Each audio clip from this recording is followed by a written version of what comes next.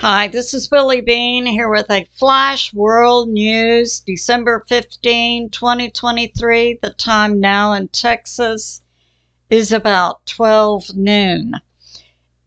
The UN is meeting to make decisions about dividing Israel. Meanwhile, Israel and the U.S. expand the war in the Middle East. So this is going on. I'll draw you a map.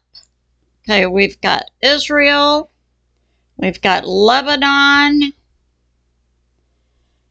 Gaza, we have Jerusalem right about here. That's the location where the third temple would be built, and currently the Temple of the Mount and the Al-Aqsa Mosque.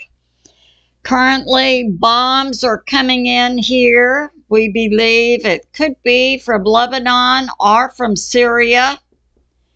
They appear to be overwhelming Israel's air defense system.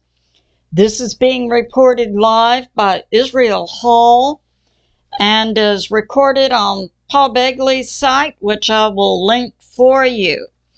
Now, Hal Turner is reporting this, that Israel, like yesterday, the December 14, had given an ultimatum to Lebanon to withdraw their forces from the northern border. Lebanon made a counter to Israel for Israel to withdraw 15 points along the northern border and with Gaza. Israel said no. Then France and the U.S. reported to Lebanon that Israel said no, and now Israel prepares to open a second front into Lebanon. So that's going on. Now we're getting this.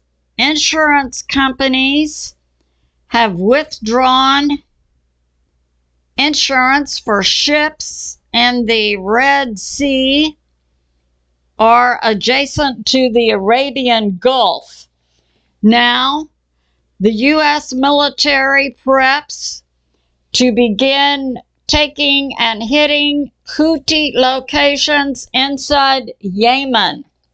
So that's going on. And we have this. The U.S. military today activates the Maritime Task Force 153, which I gave out information on in a previous video, that would be led by the U.S. Navy and have the naval forces of 15 nations. Because today the insurance companies are pulling insurance for ships in the Red Sea, the U.S. is not going to tolerate that and is drawing up target lists right now inside Yemen to take out the Houthis, who it's believed are backed by Iran. This concludes my flash update, World News by Billie. I love you, and I'll see you soon.